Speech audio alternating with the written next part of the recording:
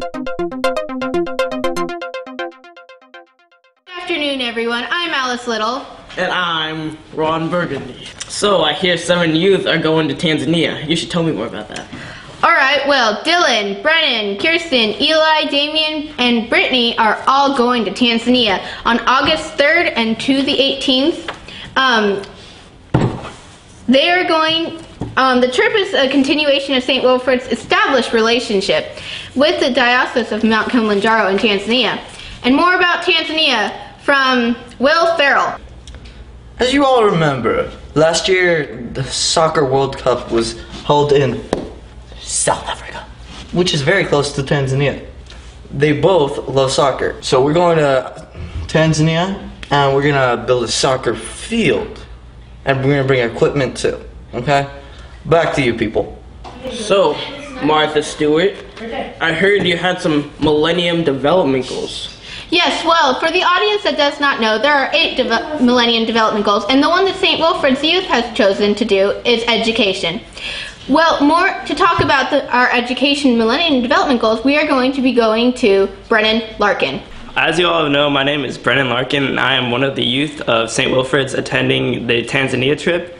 And basically, just as Christians, our goal, so to say, is to just help people. So basically, since 2004, we've had a lasting relationship with the Diocese of Mount Kilimanjaro in Tanzania.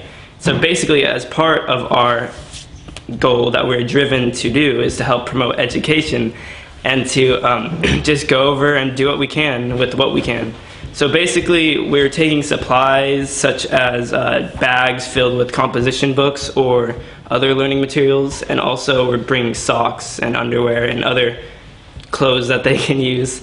And so we're driven to do this, and through the support of not only us, it's not a single effort, it's everyone of this church that's helping to make this possible, that we are able to go there and do what we can to help out. Also, one of the main ways that our whole church has been able to help are through duffel bags that we have been putting together to help bring to Tanzania. And basically, we're filling them with socks, composition books, pencils, and other supplies that we can use to help them out there. So that's just been a real big help, and it continues to be a big help for whoever decides to support us.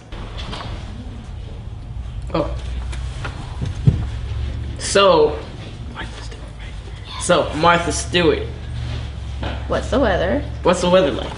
In Tanzania, well, I don't seem to have a paper on it. Let's ask the kid under the table. Boom, boom, boom, and everyone's Not that kid, the other kid. Well, it's hot.